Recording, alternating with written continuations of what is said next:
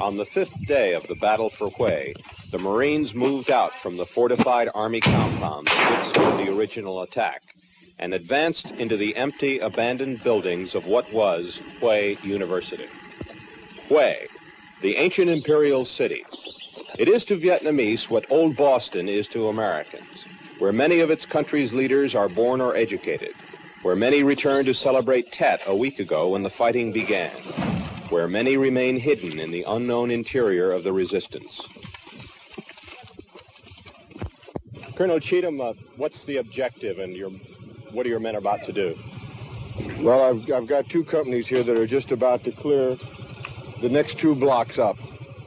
I've got one company in this big building here that I guess it's the end of the Hue University, and they are going to start firing in support of Foxtrot Company, which will be going up this road here on the left and attempt to take a couple large wall buildings that are on up about 500 or 600 meters. What kind of fighting is it going to be? It's house to house and from room to room. Kind of inch by inch. That's exactly what it is. Had you ever expected to experience this kind of street fighting in Vietnam? No, I didn't, and this is my first crack at street fighting.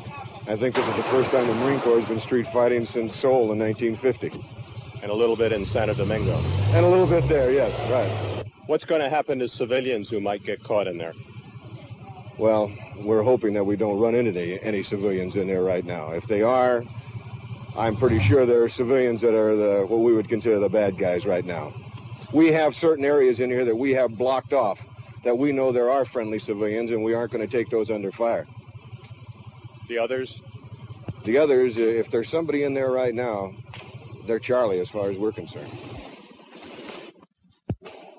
Contact.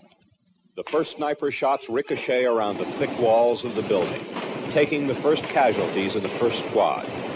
The snipers, maybe only 2 or 3, are invisible in the buildings beyond the wall, but there is also a machine gun down the street to the left. They have covered every angle but the few feet of dirt and cactus behind this wall and the one 40 feet ahead.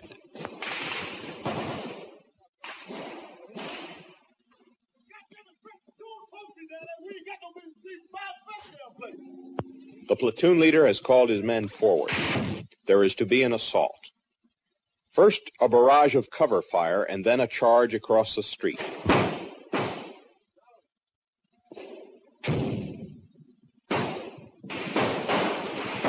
The assault. But only one Marine runs forward into the fire. Expecting the others to follow, not looking back to find out, disappears behind the cover at the wall and before long is shot and wounded.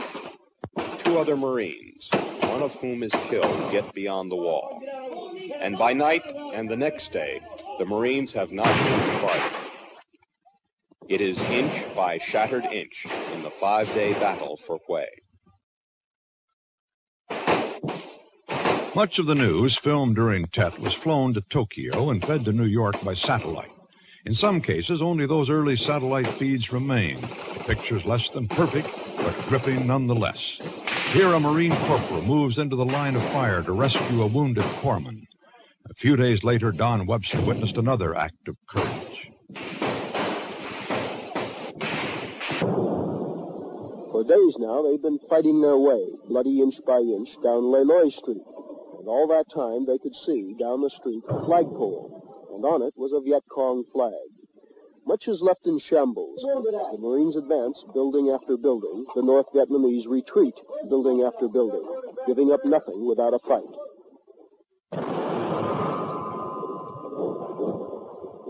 Roger, that was some sort of rifle grenade. It came all the way through the building, hit over the line.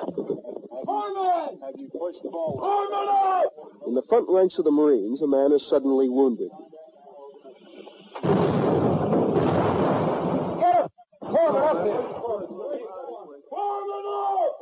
He's been hit in the eye by shrapnel from an enemy B-40 rocket.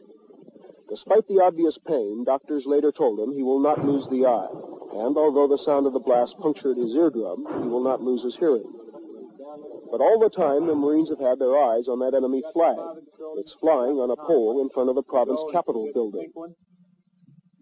Got Charlie on the run behind him. They're cutting him down now. As soon as the big one's secure, finally the assault. They're approaching what used to be the most important government building in the province. Now, with no province government at all, it has no significance at all except for the flag in front.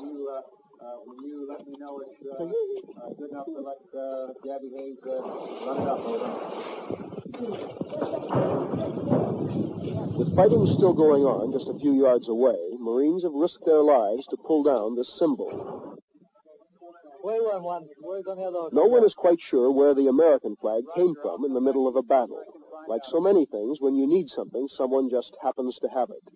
There was no bugler, and the other Marines were too busy to salute. But not often is a flag so proudly raised. All right, give me this,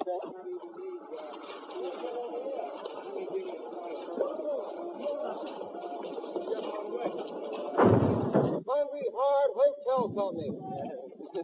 Keep it. Are you finished? We want to get the hell out. Hey, then suddenly a surprise. Get these holes over here. Come on out of here.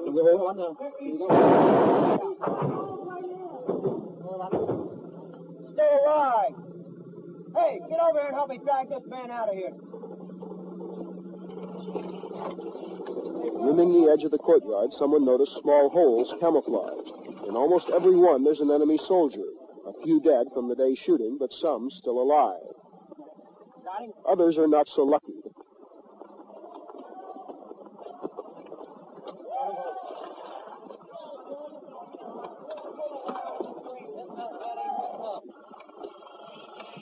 Marines fire into the holes. Another one is lucky. He stuck his arms out of the hole in surrender as the Marine approached, and he's pulled out alive and uninjured.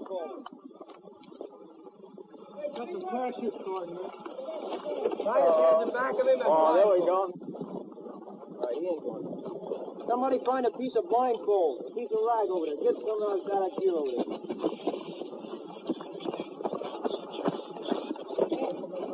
Hey, John!